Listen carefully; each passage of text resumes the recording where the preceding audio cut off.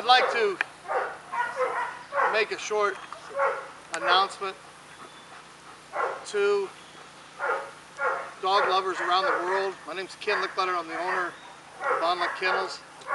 Sitting with me are several of my trainers, and with us are the 7 survivors of the accident that happened in Texas this last week. This was a horrible accident. Some things have been reported wrong. Doesn't change the tragedy of the 10 dogs dying. But this did not happen on the road.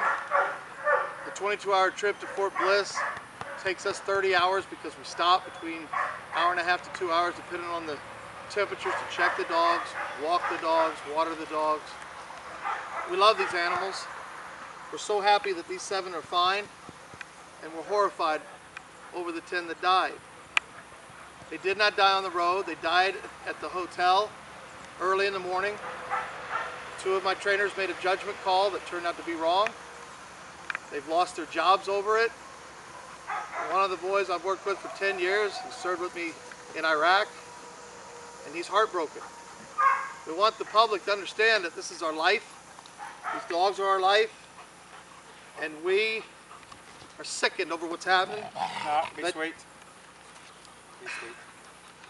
Please understand, we're doing everything we can to look into this, to see that we could do things better.